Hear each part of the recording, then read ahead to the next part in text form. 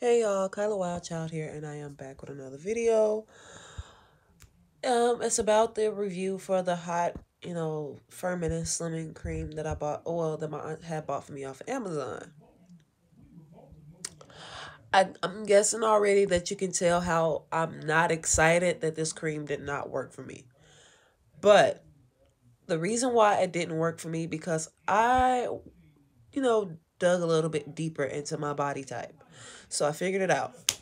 I have a hormonal imbalance, and that imbalance causes me to gain weight in my abdominal area, and it's a little bit harder for me to lose.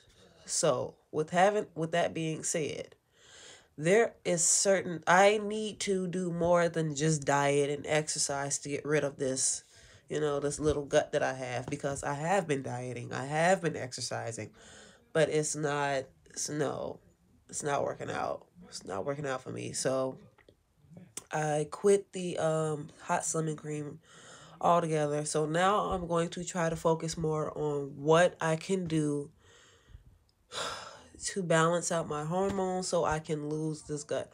Hopefully this works out for me, and I'm going to keep doing my research, but I have to come back at you all with an update. I'm not going to say that because it didn't work for me, it might not work for you.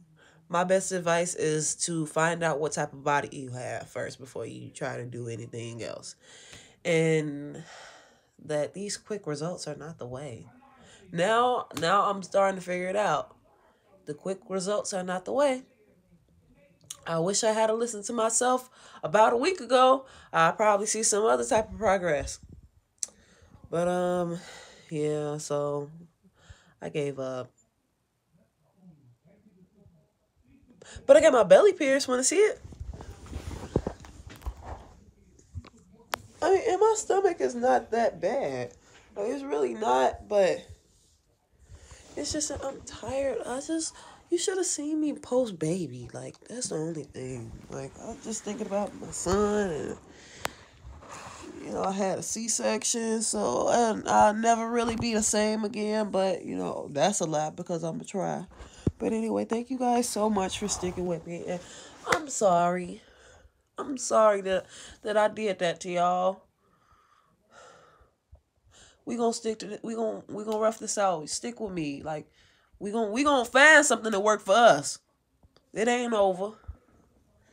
All right, y'all. I'll see y'all later. Don't forget to like, comment, and subscribe.